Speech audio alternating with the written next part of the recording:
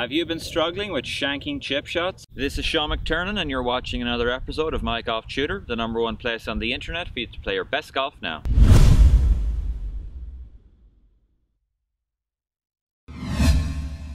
So today's question comes from Jamie. Jamie wrote to us and asked, "Hi Sean, I've been shanking chip shots every now and again. It's killing my game. Any potential reasons as to why this might be happening?" Thanks very much for your question.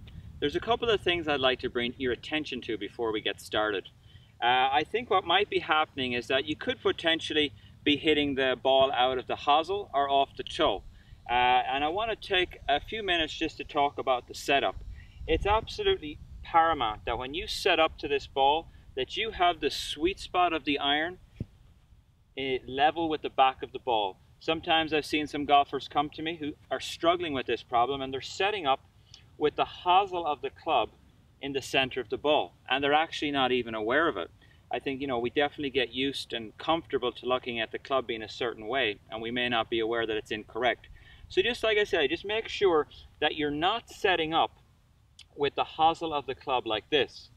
On the flip side, when you're making your swing, I want you to make sure that you're not pulling the club in too much and too left as you're following through, because what's happening is this is shortening the club and you could potentially be glancing the ball off the edge of the toe. If you can, use a little Dr. Scholl's foot spray. Just spray the face. It's a great way to work out where you're hitting the ball on the club face.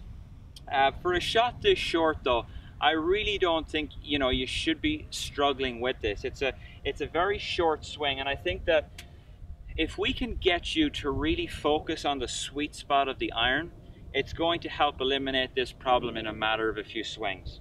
So I have a drill. It's going to involve using 2 tees. I'm going to put 2 tees down either side of the ball, just wide enough for the club head to fit through.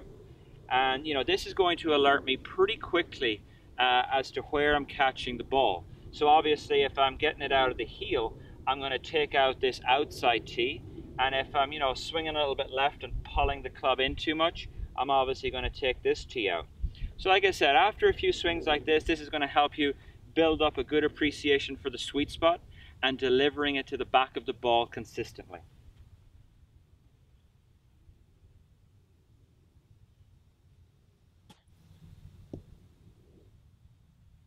And if you haven't already, check out mygolftutor.com. Sign up for our email newsletter where I share my best tips and information. So sign up now.